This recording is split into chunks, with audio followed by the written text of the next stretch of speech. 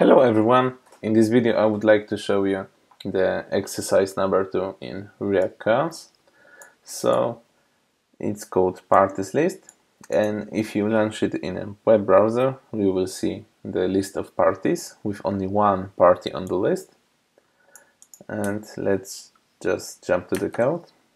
So in this exercise there are two tasks, and task number 1 is about adding another element to the party list that we just saw here. So we want to have another party on this list. I ran the tests before, and as you can see the tests for the first task are failing, and the message says that we need to add one more party to the list.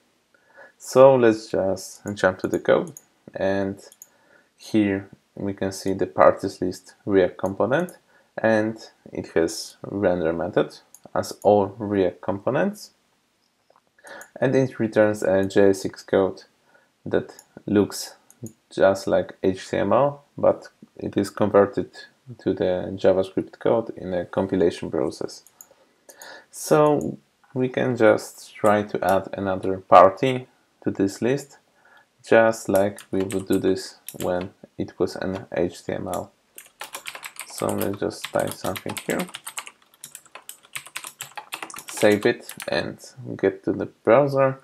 We got this code refreshed just on the site, and as you can see there's another party on this list. So let's get to the tests, and as you can see the tests for the task number 1 are okay. So we completed this task, and we can jump to the task number 2, which is about changing the class parameter of this UL list. So here you can see there's an attribute called class name. It's not a class like in HTML, because class is a restricted word in JavaScript, and JSX is compiled just on JSX to the JavaScript. So React developers decided to use the class name attribute. So let's just change it, and we check the tests.